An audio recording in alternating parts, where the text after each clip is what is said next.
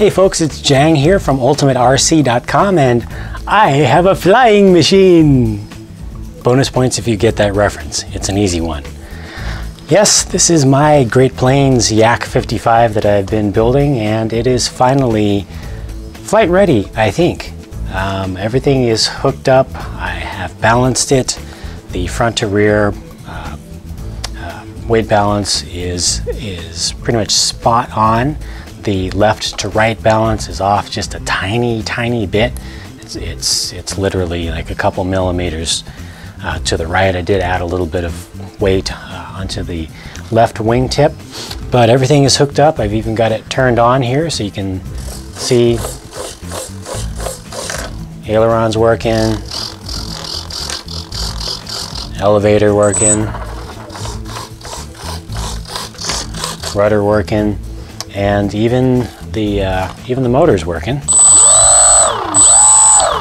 And I've done a little bit of experimentation. I had bought a whole handful of different propellers to try out different stuff, starting with something just a little bit shallower than the stock prop at the stock size, then going shallower still, going down an inch and going down another inch.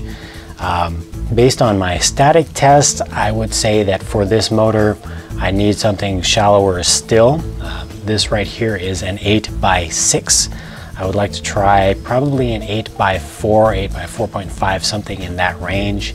At the static test, at about 50% throttle, the motor, this is a fairly short can of motor. It's only 22 millimeters long. I do have another motor that's the same 28 millimeter diameter that's either 2 or 4 millimeters longer. I think it's 4 millimeters longer, so that would have more power, but then that would upset the weight balance a little bit more. I think for this motor, I just want to go with a shallower prop if I want to do some heavy duty stuff with this. Even static test, 50% throttle, it seems to do just fine. The motor is not getting too hot, but if I take it up a little bit of a notch to the point where it has thrust equal to its weight, because this thing can very easily hover, then the motor starts to heat up a little bit. So I want to work on that a little bit. A lot of people have suggested that I reinforce leading edges of things and the bottom edge of the fuselage with just some extra clear tape. So I have done that. I've got clear tape going all the way across the leading edges of both wings. I've got clear tape in a couple spots on the fuselage up here at the front in a couple layers, and then another couple layers where it would skid where it lands. I also trimmed off just a little bit from the bottom of the rudder here because I didn't like the fact that that was actually sticking down a little bit. It was a little bit lower than the fuselage. When this thing lands, I don't want it to land on the rudder, so I trimmed that up a little bit.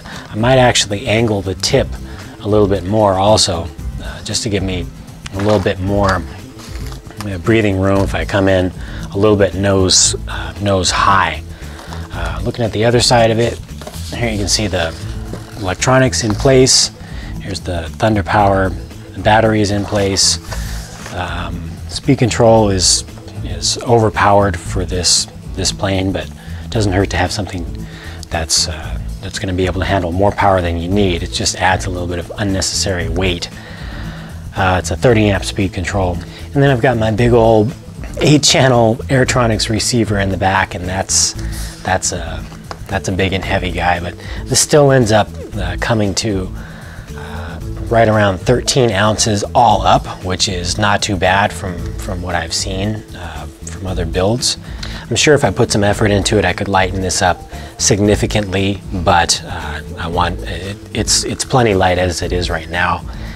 So I'm pretty much just going to go with this. I will go ahead and fly it with this configuration. Like I said, I do want to get a shallower prop, but this should be perfectly fine for just normal flight, not doing any serious aerobatics or anything like that.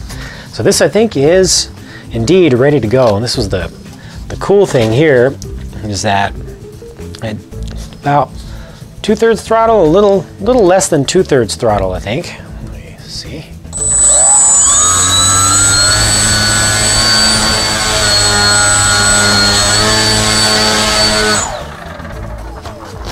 She does want to take off. I haven't even tested full throttle yet. I know it would be a little bit rough on the motor doing just a static test at full throttle, especially with that steep prop on there. But plenty of power for sure. Feels pretty sturdy. I'm pretty happy with it. Like I said, happy with the balance, and I think this thing is ready to go. So the next video that you see of me and this plane right here should be the maiden flight, or rather the maiden crash.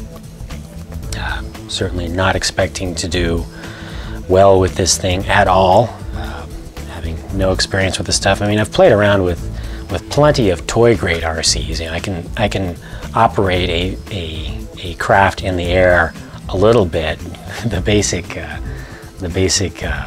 understanding of flight mechanics, and I've also played with flight simulators since I was pretty young. 80 to 86, 12 megahertz PC system, monochrome monitor. The game was Jet Fighter, the original Jet Fighter. That's when I got most of my early flight training in, and I've also been doing some practicing in real flight. I have an old version of real flight. So I'm not going into this completely cold and completely inexperienced. I've logged plenty of hours with the sim, but I'm still not expecting anything good to come out of my maiden flight, because, I mean, come on, it's my maiden flight, not just the plane's maiden flight. So next video will be of that. I will try to take it easy to begin with. Just do some flat runs straight and then land till I get the trims figured out and get a good feel for the throws on everything and the sensitivity of it. And then who knows, if it's still repairable, I'm able to put it back together with duct tape and glue and stuff, I might actually get a flight in. So wish me luck. If you have any questions about this build, or if you have anything to offer in terms of just info for folks who are fairly new, like me, to RC aircraft, please do stop by the RC Airplanes and Helicopters forum at ultimaterc.com. I've been into cars and trucks for quite a number of years now, so I've managed to collect together a nice community of folks, and a lot of information being shared for land vehicles, aircraft. We could definitely use more input in that area. So if you want to stop by and help out with a relatively fledgling community of folks interested in aircraft, please do. I'd appreciate it very much. Please subscribe to this YouTube channel if you haven't already, and I will see you in the next video. Take care.